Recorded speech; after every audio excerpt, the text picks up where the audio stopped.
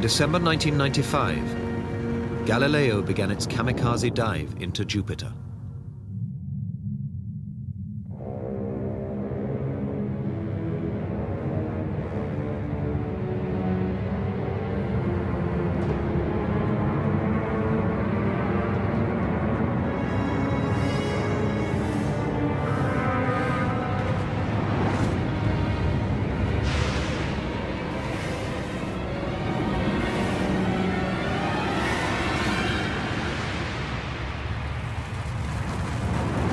The heat shield itself is made out of carbon phenolic, and carbon heats up to about 4,000 Kelvin, and then it starts to vaporize, and that's exactly what this heat shield did. The heat shield was about 80% vaporized, about 20% remaining. It was white hot, white hot. When the fiery entry was over, the probe began drifting gently down into the planet's atmosphere.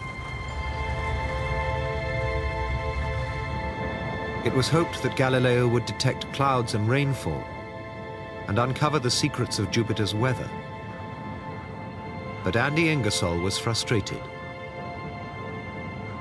I was surprised at how little water they found, because water is so important to the weather on Earth, and it presumably was important to the weather on Jupiter.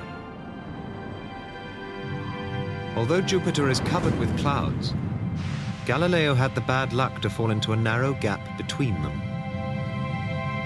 It appears that the Galileo probe went into a desert of Jupiter, and that if we'd just gone somewhere else, we would have found the rain.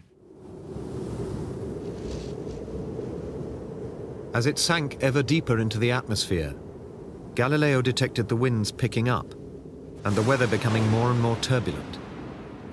The probe seemed to be approaching the source of the giant storms. But it could give no more clues. 3 hours after it began its descent, Galileo ventured too far into Jupiter's boiling interior. There was no buoyancy to stop it from going down and down, and so these very high temperatures in the interior ultimately caused the probe to melt and to vaporize. And today, the Galileo probe is a part of the atmosphere of Jupiter. We have actually slightly contaminated this giant planet.